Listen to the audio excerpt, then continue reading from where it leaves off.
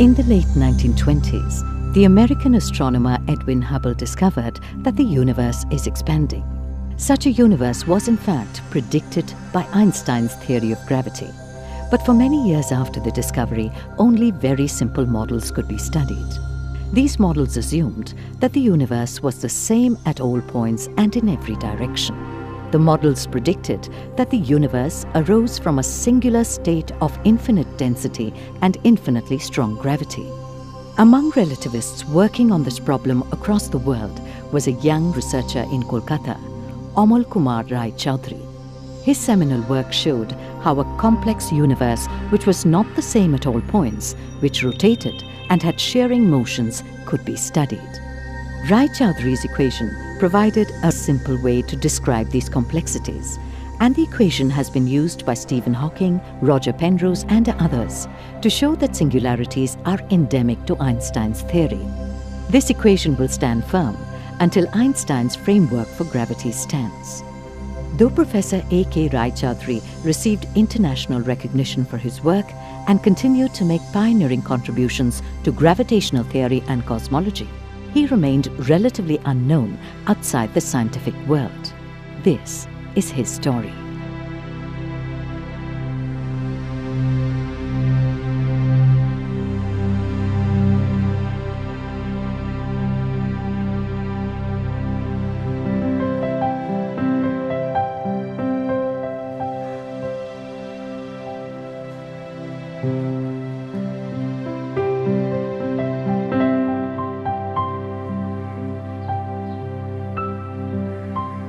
Well, obviously, I can't remember my birth. But I am told that while my father was a school teacher in Calcutta, my mother went to Borisa, our home district, just perhaps for giving birth to me. And after I was about 1 month old, my mother came over to Calcutta with me.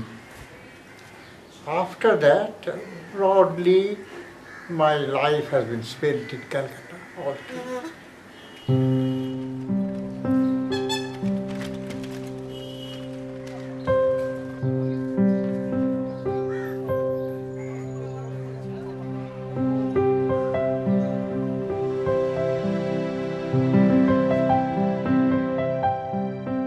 My teachers had somehow a poor opinion about me. My elder brother, he was also a student of that school. He has a very good reputation about being a brilliant student. So sometimes I found that my teachers wondered, you were his brother. I had that intelligence to understand that what it meant. In Calcutta, I was first of all admitted in a South Calcutta school. It is still there, Tirthapati Institution it is called. And the headmaster was apparently a very strict gentleman, but he appreciated inequality. I can tell you about one incident. He was teaching and he solved one problem in the blackboard. I took courage and stood up. Sir, I think I can do it in an easier manner. He asked me, how can you do that? This is the method. He just chided me, rather appreciated, and in the next issue of the school magazine, he put it that Amal of class 9 has suggested this method. Yes, I took it as a challenge. For example, study of algebra, at a stage when study of algebra has not begun in the class, but it will be taken up in the next class, I took hold of an algebra book and went on studying and solving problems. It gave me great pleasure in solving mathematical problems. That was the incentive for doing this. But I went over to physics rather than mathematics. The reason was very practical. That my father told me that you see my fate, that although I got a first class in mathematics, I was not a success in practical life. So, think about studying some other subject rather than mathematics. And that is why I switched over physics.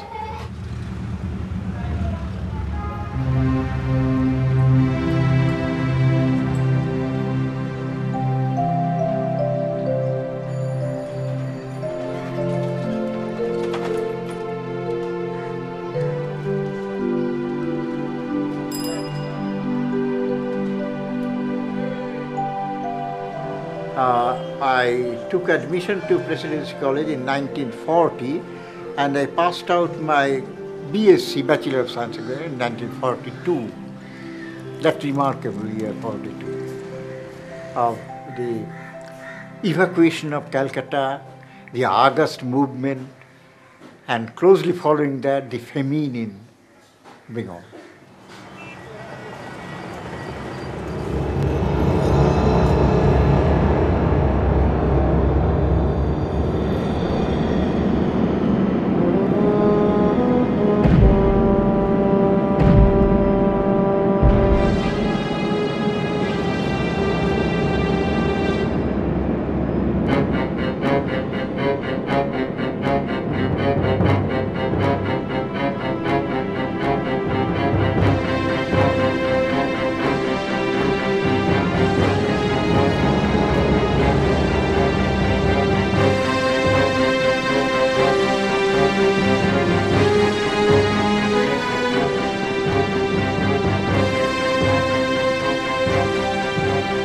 In late December 1941, we went over to Borisal, and to be frank, with my childlike simplicity, I enjoyed that. There is a thrill that there may be bombs falling and I am going from Calcutta to Borisal, etc., etc. I was not at all disturbed. I was thrilled as far as I can remember. Only on one occasion I have seen my father in tears, and that was that, because the situation was that bleak as it seemed to him, that practically he has lost his job, and a school teacher does not have much of a saving, a poor saving, and what lies ahead is quite uncertain. Amal Raychaudhuri came back to Kolkata and completed his BSc examination. As always, he excelled in theory. In late 1945, he finished his MSc. Hoping to support his growing interest in research, he applied for a research scholarship at the Indian Association for the Cultivation of Science. His dream of engaging with theoretical problems faded when he was assigned the unfamiliar role of an experimentalist, and he failed to achieve anything substantial. Matters came to a head when, after 4 years of work, Raychaudhuri lost his assistantship. And I was very much depressed that all these 4 years of my youth have been spent and I have not been able to do anything. I was almost losing my self-confidence that whether I shall be able to do anything at all.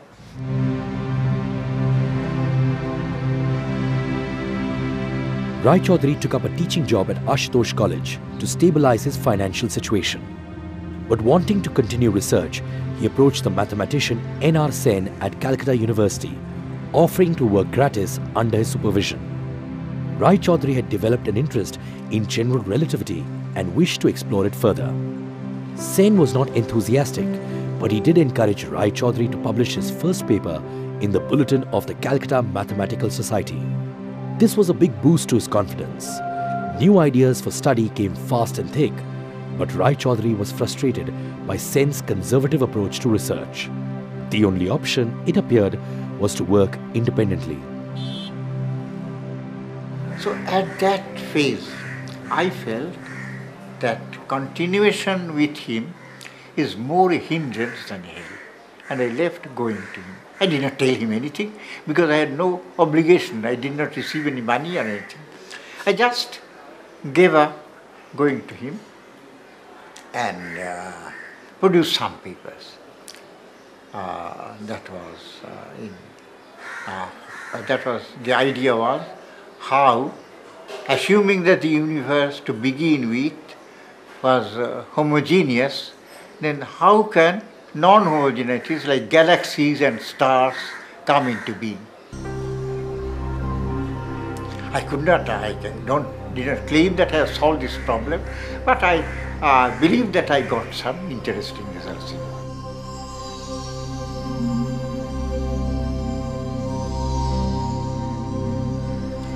Then came another paper, also published in Physical Review. And the third paper in Physical Review was the paper in which I presented what is now called the Raychaudhuri equation.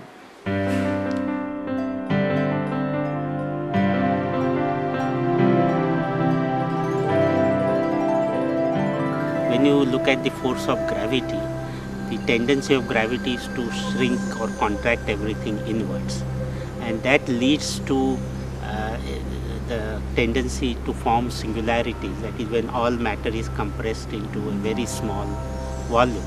And this notion of the Big Bang universe is related to that the Big Bang was when the universe was compressed in a point.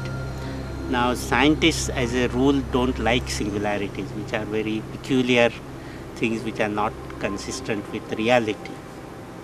So they were looking for other models where instead of just expansion, you can have rotation and other ways the universe can behave.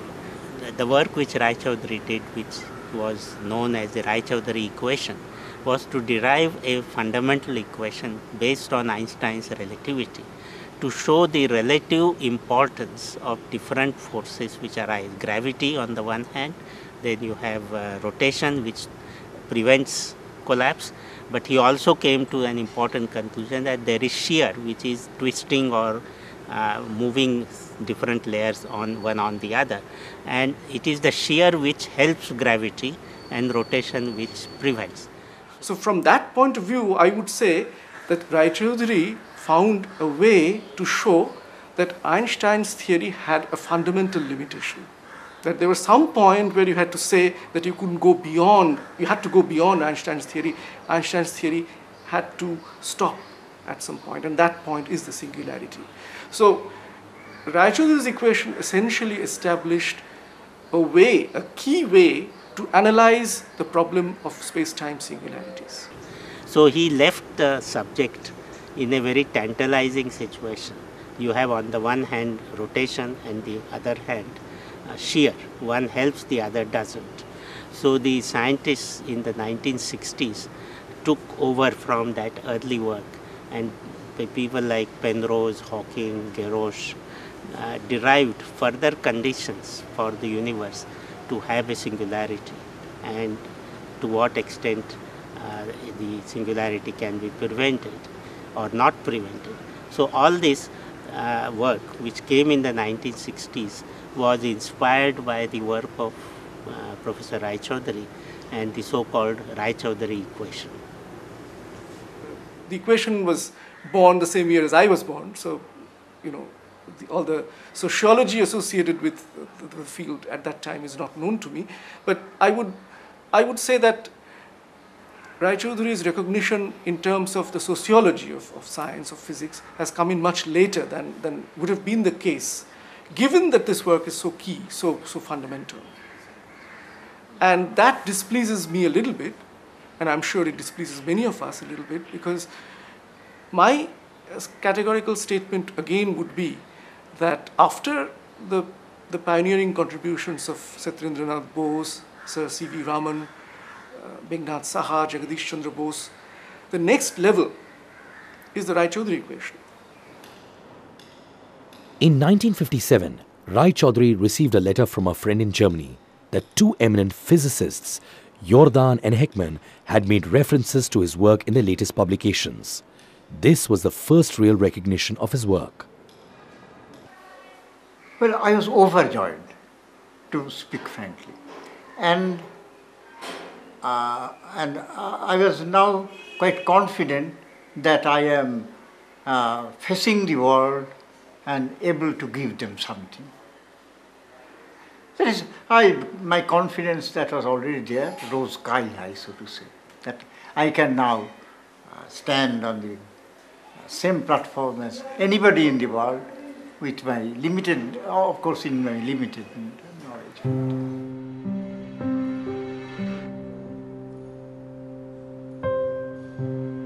In 1960, Jayant Narlikar, a young research scholar working towards his PhD degree at Cambridge, was investigating the physical behavior of a spinning universe. The problem was suggested to him by his supervisor, the legendary astrophysicist Fred Hoyle. Narlikar came upon references to Raychaudhuri's paper and found his equation of great relevance to his own work.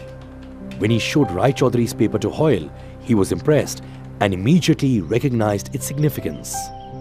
I wondered all the time that I would like to meet this gentleman whose name was there, and I was using and quoting his work in my own writings. So the occasion came in the 1963 Texas symposium.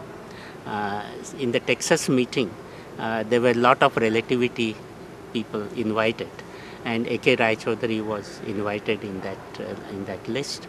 And when I saw the name, I said I must go and look him up. I looked him up, and I then told Hoyle, who was also attending, that Raychaudhuri is here. Would you like to meet him? He said, very much so. Jayant introduced me with Hoyle, and Hoyle, how come you are so young? Later on, I remarked to Jayant that why did he make some remark? This remark he has made previously also. When we saw your paper, he remarked that it is strange that I have not seen any work by him previously.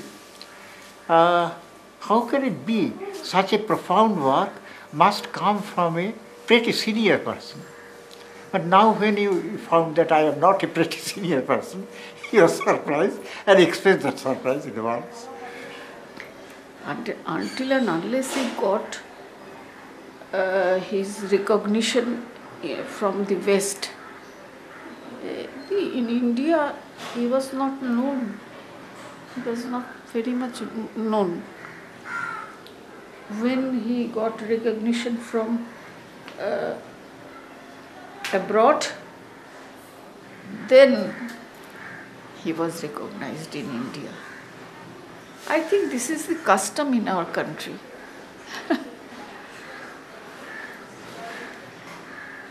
If foreigners praise you, then you are great.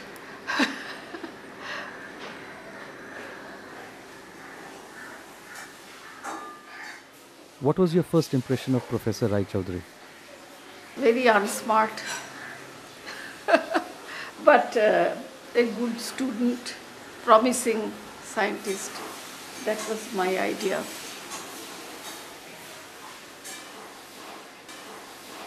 He never put on these trousers and shirts.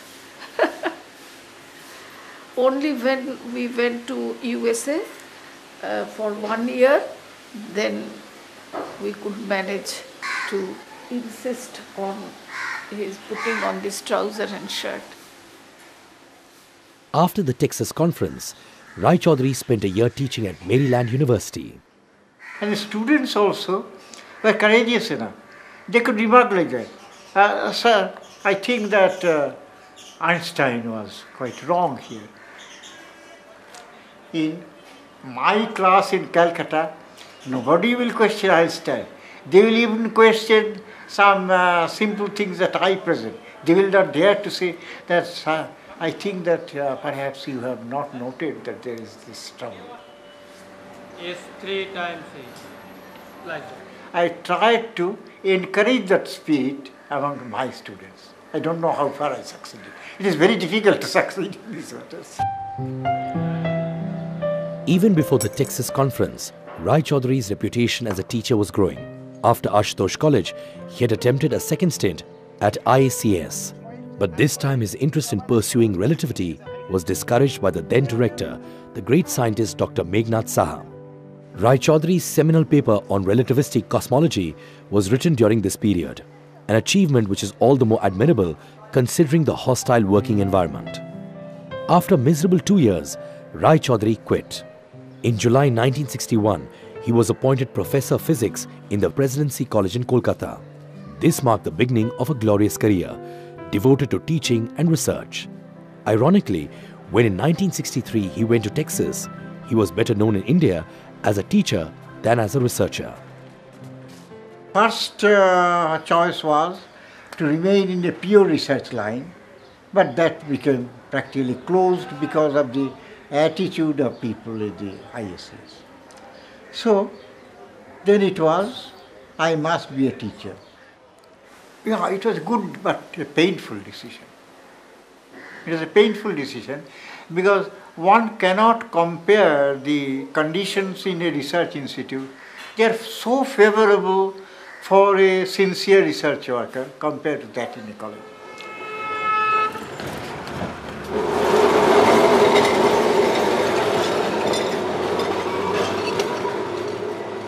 Raychaudhuri spent 27 years at Presidency College, teaching and inspiring several generations of physics students. This period was considered a golden period in the history of the college's physics department. The best young brains were drawn to it, eager to learn pure science with its renowned teachers, who counted among their numbers Shamal Sengupta and Raychaudhuri.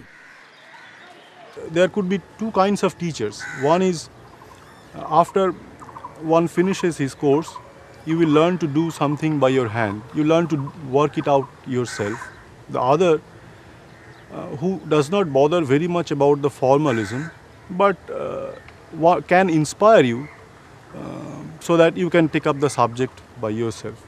But this Raychaudhuri's course was a perfect blend of both, I would say.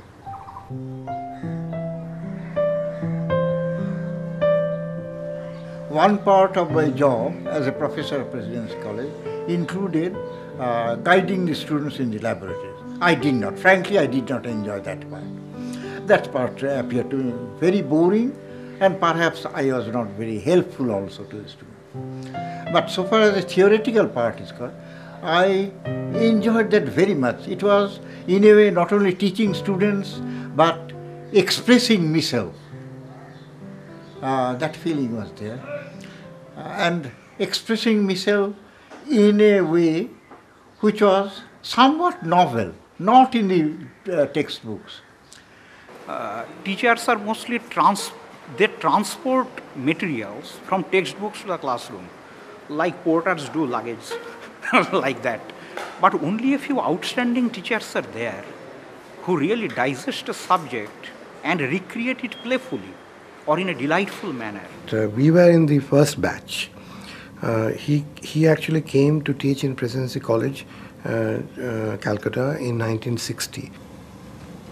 He has, over the period of 30 years, produced generations and generations of theoretical physicists from the Calcutta area. Many of his ex-students are very, very well-established physicists all over the world. He was so unique that we thought there was something special about this person, and so we had people following him. What does he do? I mean, he used to live in Old Baliganj in those days, and he used to come by tram to Presidency College and get down from the tram. He used to wear a dhoti and a kurta, and the pocha of his dhoti he will tuck in his pocket and then walk to class. But some of us found out that there was a chanachur wala who used to stand near the tram stand, and he would buy chanachur from him and eat. And we thought there must be something special in this chanachur. Well, that's the source of his brilliance. We all rushed to the chanachur wala and started buying chanachur from him. And till my last day in Presidency College, I bought chanachur only from the chanachur wala. And I feel that whatever small amount I have done in my life, I owe it to the chanachur wala.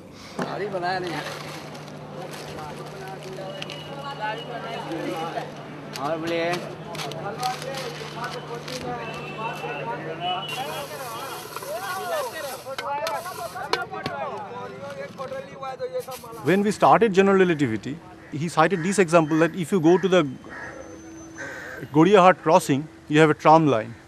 And suppose you have a tram car waiting there, and if you ask a mathematician what will be the trajectory of a tram car, of this particular tram car, the mathematician will say that I can give you the answer, because But I need the force on the tram car, and I need two initial conditions because Newton's law P is equal to mf is a second order differential equation. So give me the force and give me two initial conditions. I shall give you the solution. I shall give you the trajectory of the tram car.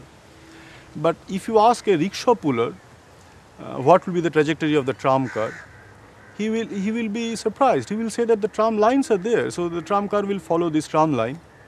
And this is exactly the philosophy of general relativity. We find out the geometry of space-time, and given the geometry of space-time, a particular particle will follow that trajectory by itself. So this kind of examples he used to use in those days. All of us, all of my batchmates, were always respectful of him because of his excellent teaching. Not only that, the manner in which he liked to interact with us. He had a very small cubicle where he usually took rest.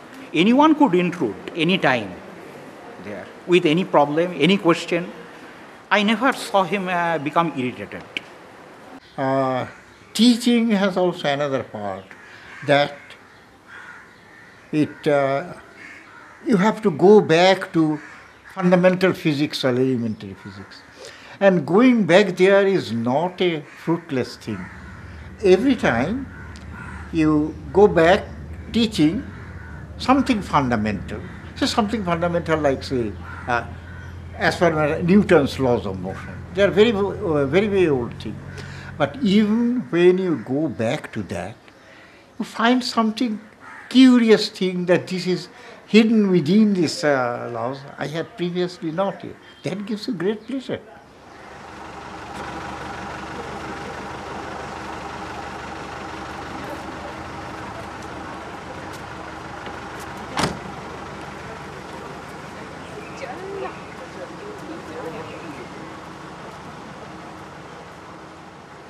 Thank you, Osit, for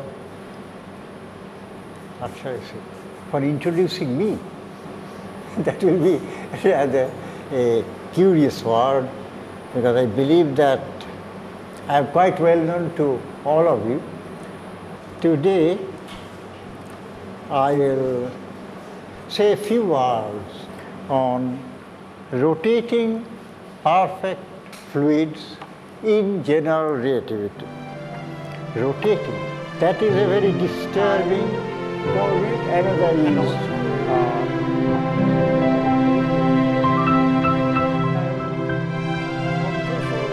so beta must be independent of time.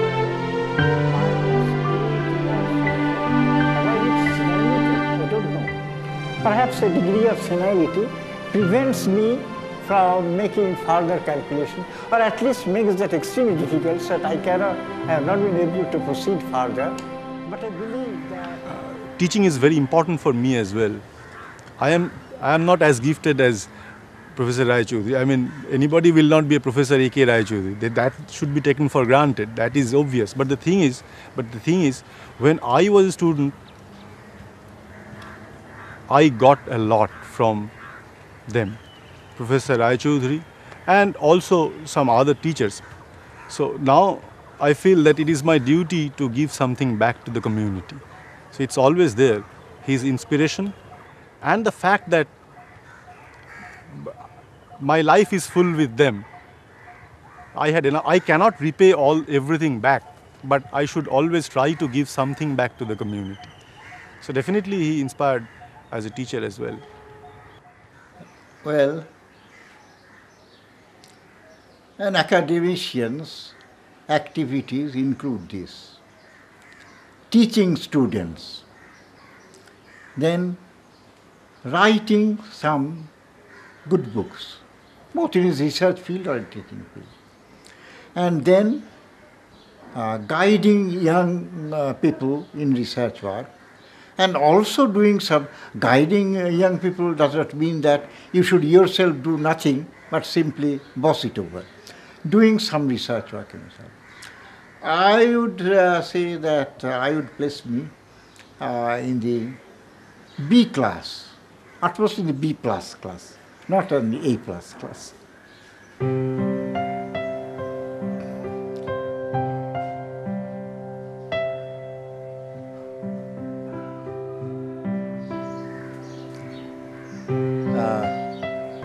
My senior friend, Professor Vaidya, made a nice remark. We have retired in the sense that at the end of the month, we don't get a salary check. But otherwise, we have not retired. He might add that we are not taking the routine lectures that was part of our duty. But otherwise, that is making our own studies, thinking about problems, doing some problems if I can. That continued more or less up to say 2 or 3 years back. In the last 2 years, I am not being able to do anything. This was perhaps the last big paper that I produced. It was published in 2004, in February 2004. It is a pretty big paper, and I think it is important. That is my assessment.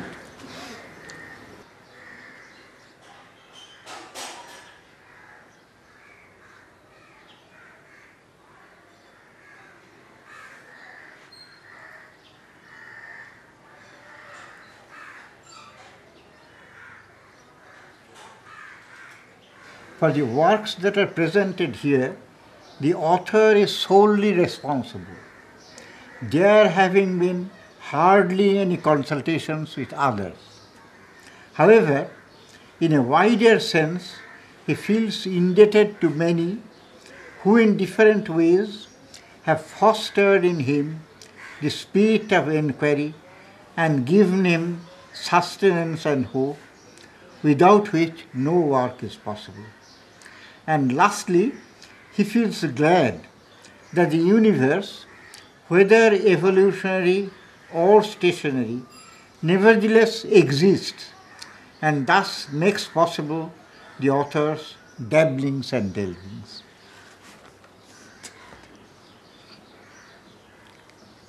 So I am glad that I can make these dabblings and delvings.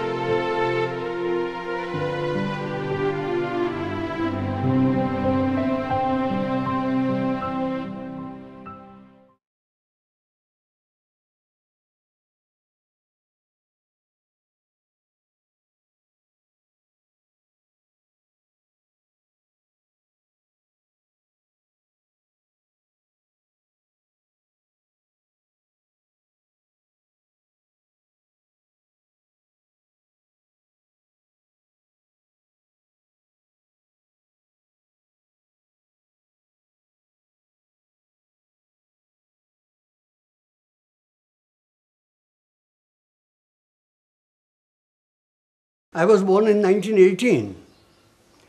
My father was in the post office. My father died in 1931. I was 13 years old at that time. My elder sister has just married. Points which rotated and had shearing motions could be studied.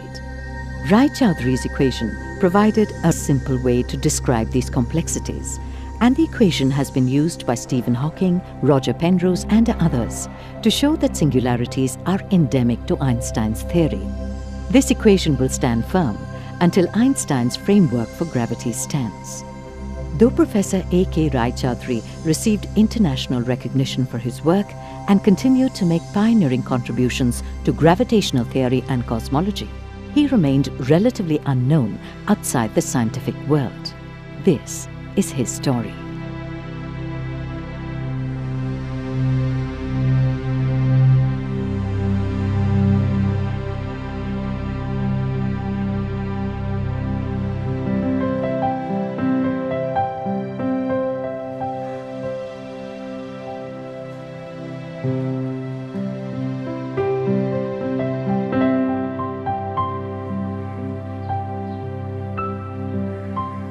Well, obviously, I can't remember my birth. But I am told that while my father was a school teacher in Calcutta, my mother went to Borisa, our home district, just perhaps for giving birth to me. And after I was about 1 month old, my mother came over to Calcutta with me. After that, broadly, my life has been spent in Calcutta altogether.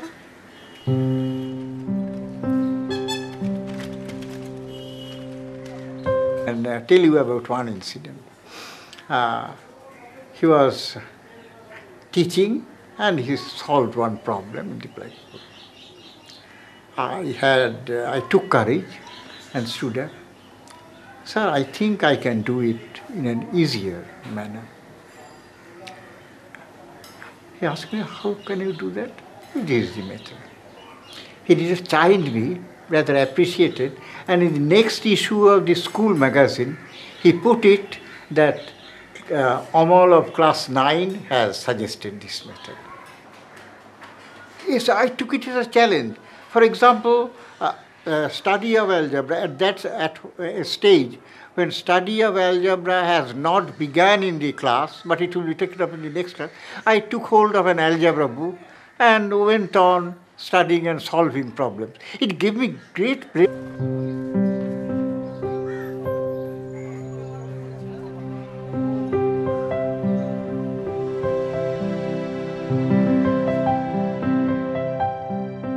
My teachers had somehow a poor opinion about me. My elder brother, he was also a student of that school. He has a very good reputation about being a brilliant student. So sometimes I found that my teachers wondered, you were his brother. I had that intelligence to understand that what it meant.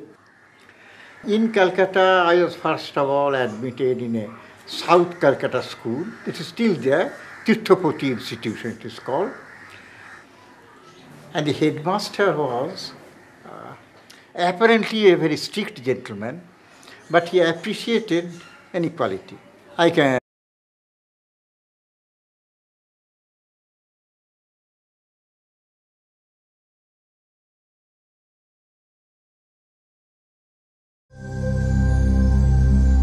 In the late 1920s, the American astronomer Edwin Hubble discovered that the universe is expanding. Such a universe was in fact predicted by Einstein's theory of gravity. But for many years after the discovery, only very simple models could be studied. These models assumed that the universe was the same at all points and in every direction. The models predicted that the universe arose from a singular state of infinite density and infinitely strong gravity. Among relativists working on this problem across the world was a young researcher in Kolkata, Amal Kumar Raychaudhuri. His seminal work showed how a complex universe, which was not the same at all